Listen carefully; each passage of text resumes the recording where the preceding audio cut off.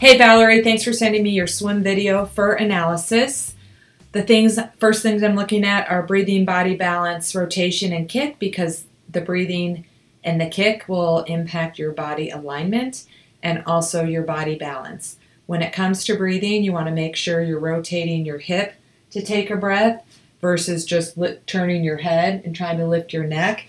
From a side view, you rotate on your hip, keep half your face in the water, take a quick breath, rotate back down, versus if you didn't rotate and you just tried to lift your head, that would cause your body balance to be out of alignment and cause your legs to sink.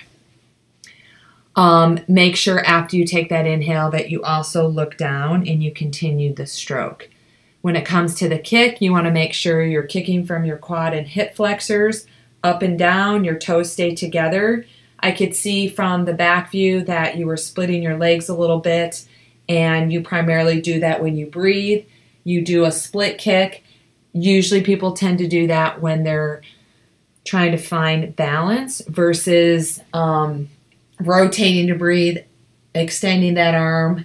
You only extend that arm when you're breathing, and then turn your head back down and continue your stroke. After breathing, body balance, and kick, I'm looking at the three main phases of the stroke. Recovery, what goes on with your hands out of the water. You should have a nice high elbow recovery, fingertips below the wrist, below the elbow, because that impacts hand entry.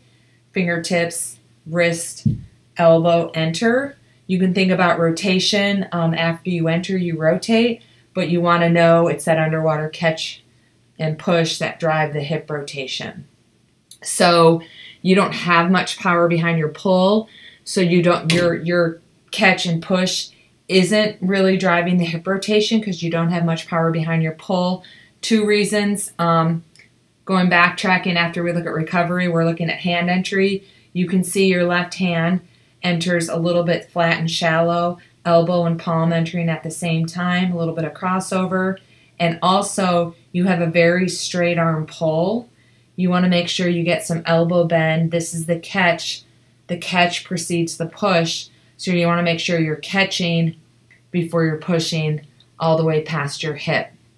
Also, the speed of your stroke changes a little bit. This is recovery, easy, easy, easy, enter. Catch and push is fast. Easy, easy, easy, enter. Catch and push is fast. So you want this part, catch and the push. You want to put all that power and force behind your pull. That'll drive your rotation. That'll allow you to pull the greatest amount of water with every arm stroke.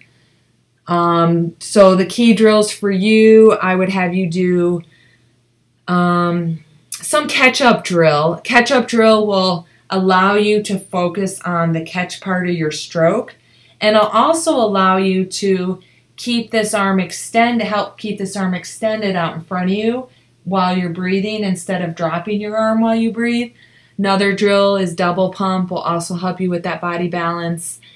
And then just really being mindful of the hip rotation, being mindful that the underwater pull drives that hip rotation, and then maybe doing, besides the catch-up drill, adding some underwater doggy paddle drills where you're just focused on the underwater pull.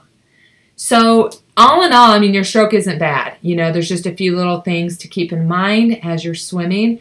Break it down, you know, during the warm-ups, think about breathing, body balance, rotation, and kick. And then you start to think about individually, think about the recovery, and then how that impacts and sets you up for a hand entry, and then how that hand entry sets you up for a catch and a push. Anyways, if you have any questions, let me know. Otherwise, I hope you make it a great day.